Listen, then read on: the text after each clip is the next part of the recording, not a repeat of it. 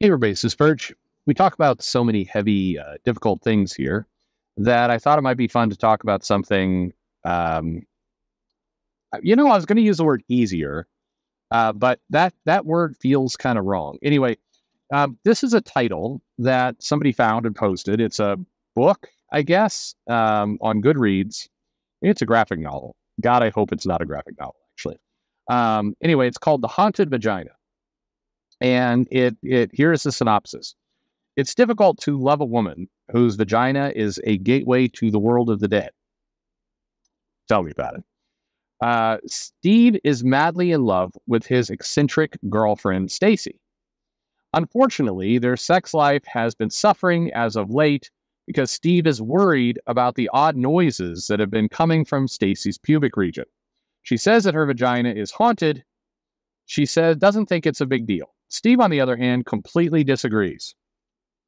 When a living corpse climbs out of her during an awkward night of sex, Stacy learns that her vagina is actually a doorway. I'm not going to make the joke. Okay. Is actually a doorway to another world. She persuades Steve to climb inside of her to explore this strange new place. But once inside, I like how it's like, and no problem. He readily agreed. Anyway, and once inside, Steve finds it difficult to return, especially once he meets an oddly attractive woman named Fig, who lives within the lonely, haunted world between Stacy's legs. Okay. So, so there you go. Anyway, that is a choice. And before I'll get in there before it, I know that there was that tarot Witch of the Black Rose, right, which is explored this before with haunted vaginas and so on. But anyway, is it Jim Belay? That was a guy, right? Anyway, what got me thinking about this, other than it's hilarious, is that comics are fun. I don't know if that's exactly the right word I'd use to describe this, but comics are fun when we can have a ridiculous, ludicrous, batshit crazy kind of concept and just roll with it. And it doesn't need to be kind of this. It doesn't need to be so serious. We don't need the deconstruction. We don't need the multiverse of madness. We don't need. I mean, that is the multiverse of madness, but it can just be insane. And then when it is insane like this, it's fun to joke about it, and it's fun to laugh about it, and it's fun to make fun of it. And it's really fun to make fun of it without having to worry about if you're making fun of something that happens to have been created by maybe a transgender writer who is whatever, right? And I bring that up because in some cases, this isn't a video about transgender people or any of the rest. Comics are insane when they're crazy. Comics are fun. Comics are great when you don't take them too seriously. When you can kind of just, have. Remember that Rob Liefeld Captain America picture where Captain America had giant boobs, and it was just a weird drawing and everything else. And if you remember, for a while, like Rob Liefeld was really salty about that image and people making fun of it. He would angrily respond. He would block people who brought it up. Like he was super, super aggressive about this picture. But the picture was ludicrous. It was just overall incredibly silly of an image. And the fact that, we could kind of make fun of it and joke about it was a good thing. It actually, and he's since kind of learned to laugh about it and as is in on the joke. And I think the world is a lot happier where that's concerned. And I want to, for laughs, take a look or contemplate, if you will, things like the old Gabby Rivera American Chavez series, right? The one that got tons and tons of wacky things. And it was, the comic opened with Chavez just punching Hitler, because as you do, and then kind of screwing up some kind of, Captain America operation, other things. And then being kind of rude about it. I mean, it wasn't just that she messed it up, but then Captain America's like, what are you doing? She's like, hey, back off, SA. And it was, there was something fun in that. But the writer objected, Marvel objected, the fans of the books, because we were really, starting to really juice up the culture war at that moment, was like, well, you're only picking on her because she's a non-white male writer. And it turned immediately about, the race of the person writing. I think, was it Gabby also gay? I don't remember, but just like it became all these other things. And then even though the comic was arguably ridiculous, you couldn't make jokes about it. You couldn't just, have a lighthearted time with it. And sometimes I wonder, what if, Gabby, and because it really, Gabby could have more or less done this on her own.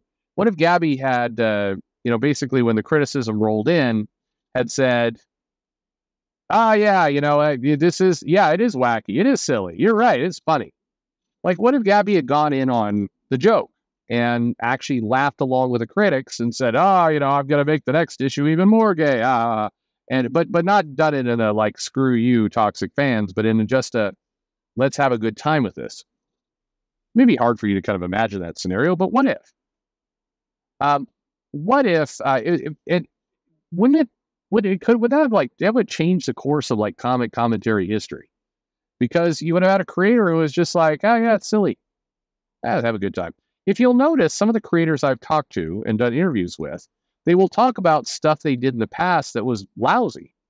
And they're very open and very, not humble about it, just very, nonchalant about it. Like, hey, I was getting better and picking up my trade and try to figure it all out. And, no problem. That's what I do. And that there's something so, infinitely refreshing about that it makes you want to like the people more. When Mags got into that old baseball bat thing, and that's not a good example because that was a lash out reaction to the fans. So when like some of these comics are coming out and people are joking, why didn't some of these people pull the kind of 3-dimensional chess move and actually just laugh along with the critics? If there's one thing that I will tell you, it's that if you the fastest way to diffuse someone coming at you is to go, oh yeah, you're right, I'm pretty stupid. It just they got nowhere to go from there. It's a great approach because you can't like continue to hammer on that point. You look like an asshole at that, and eventually. So you have to almost kind of back away and go, yeah, all right. I mean, it doesn't work to keep going hard at this stuff when the person is just laughing along with you. And I don't know what's going on with the old Haunted Vagina project, but, imagine, if you will, if the creator of the Haunted Vagina, people are making fun of it on Twitter. What if the creator was like, screw you, this is the most important American word. You're only saying this because I don't know. Actually, it's male or female, whatever it happens to be. I'm assuming it's male. Maybe I'm wrong.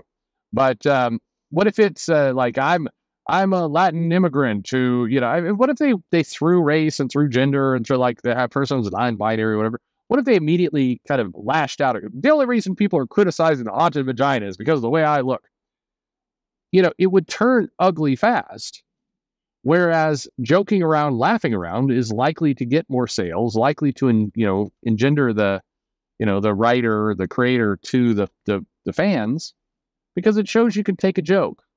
Now, I guess that's the summary of this video is, is this solution kind of this toxic mess of a relationship?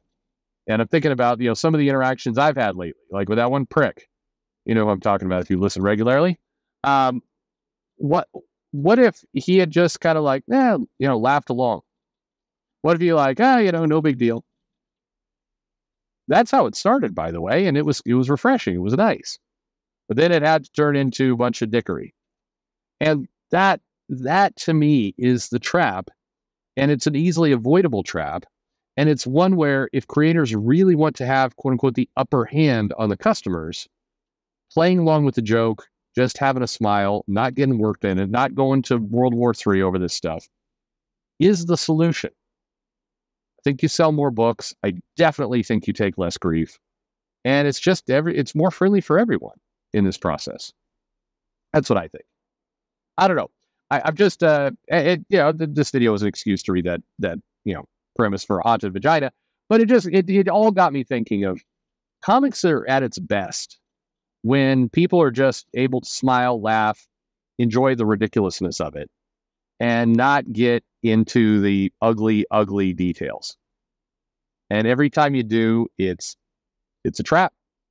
It just immediately the tension goes away from the work, immediately becomes some kind of civil war of wills between people, and less sales, less purchases, more people angry.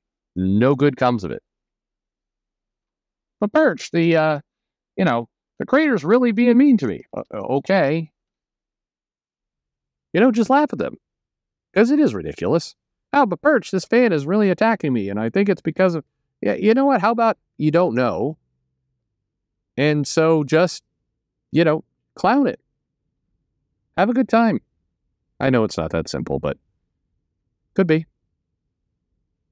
I do know that lighten up is decent advice for everyone. Thanks for listening.